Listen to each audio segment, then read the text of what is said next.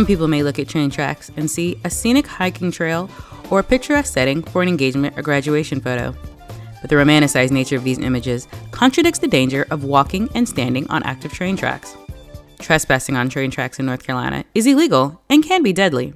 These actions highlight a dangerous situation where the actual cost of a train hitting a pedestrian is underappreciated and easily forgotten. Promoting rail safety is a big priority for the North Carolina Department of Transportation.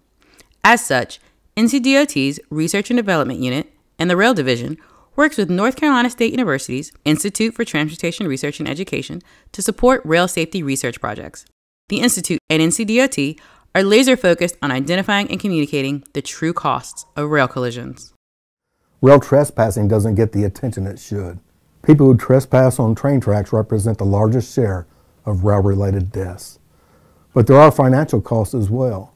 Between 2010 and 2019, the total cost for North Carolina rail incidents was around $2.4 billion for things like repairing property damage or rerouting trains after an incident.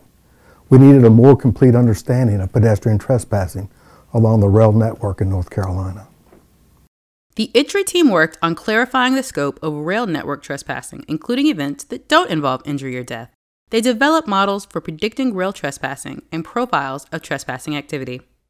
These models help communities understand and prepare for future rail incidents. Another NCDOT-sponsored rail safety research project extended this concept by developing an interactive tool for evaluating the costs of rail incidents in North Carolina. The North Carolina Rail Cost Tool helps communities calculate the comprehensive cost of rail incidents.